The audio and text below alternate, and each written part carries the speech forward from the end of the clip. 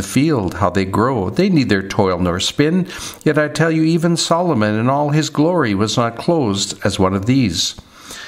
But if God so clothes the grass of the field, which is alive today and tomorrow is thrown into the oven, will he not much more clothe you, you of little faith?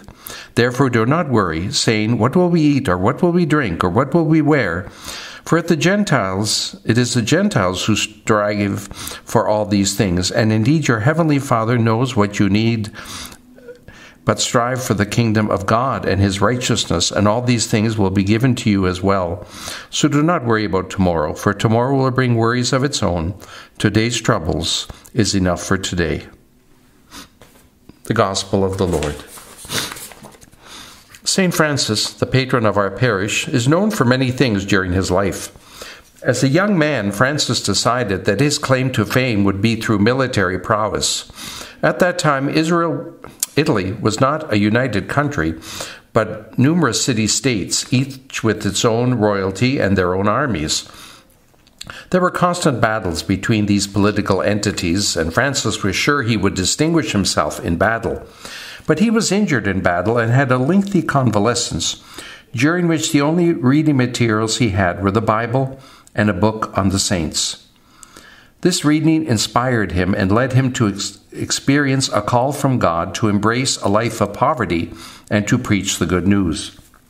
It began with a simple renunciation of his wealth, the wealth of his father, a prosperous cloth merchant in Assisi. This brought him rejection from his father and most of the elite of Assisi.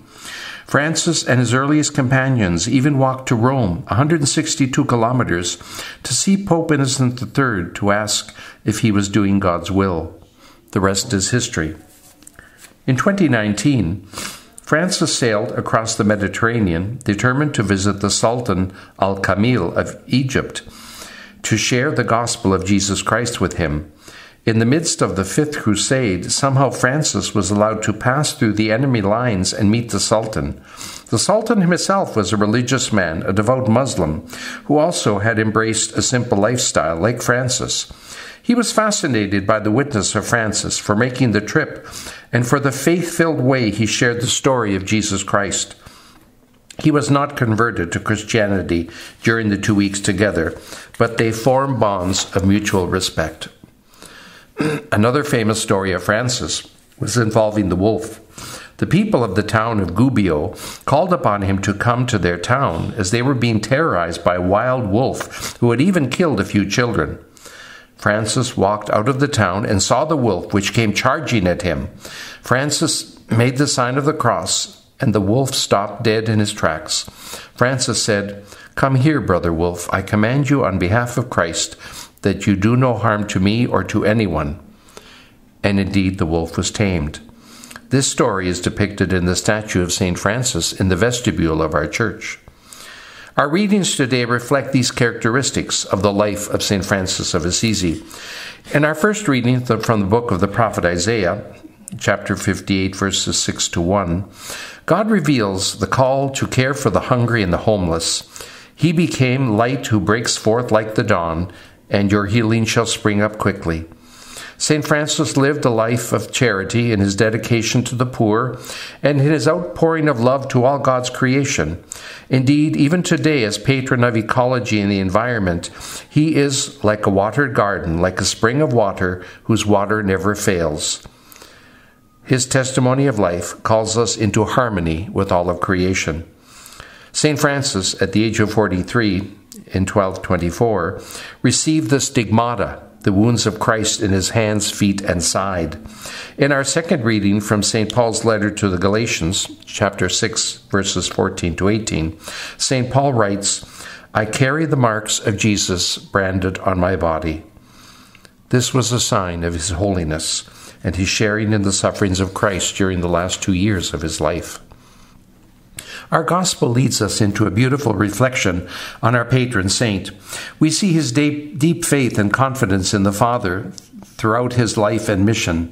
He had no fear, as he knew that God would provide, as he did for the birds of the air and the lilies and the grass of the field.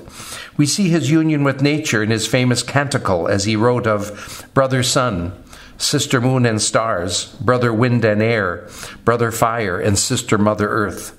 St. Francis felt a oneness, a unity with creation, and praised God for its beauty. This unity with God led to his harmony with all creatures, human and animal. That is why he is so often pictured, as in our stained glass window over the front entrance, with a variety of creatures who reflected for him the glory and majesty of God. So to what is God calling us as we celebrate the feast of our patron saint, St. Francis of Assisi? The words over the entrance to our church reads, we are a Christ-centered faith community seeking to be instruments of God's peace. Like St. Francis, we are called to follow God's call as disciples and stewards, bringing Christ and his grace into every encounter, every friendship, every occasion, and every action. St. Francis believed that living a life of simplicity was central to his response to God, recognizing the generosity of God and the beauty of his creation. Our parish distinguishes itself with its care and concern for the environment, with our Laudato Si group, our parish gardens, and our participation in environmental and ecological groups and projects. Like St. Francis, we are called to work in harmony with one another, bringing the peace of Christ to others. The prayer of St. Francis invites us to be instruments of peace. As a parish community, we strive to provide a welcoming environment for new parishioners and people new to Canada, reflecting and celebrating the diversity of our church and the richness that each person brings to the community. We may not be as bold as St. Francis and travel across the desert to share the gospel with the Sultan, but each of us is called to share the good news of Jesus with one another, in particular those who are seeking faith and a deeper union with God. As we celebrate the feast of our patron, St. Francis of Assisi, we renew our commitment to Christ, to the spirit of St. Francis, and pledge ourselves once again to celebrate the beauty and majesty of God's creation in nature, animals, and most especially in one another.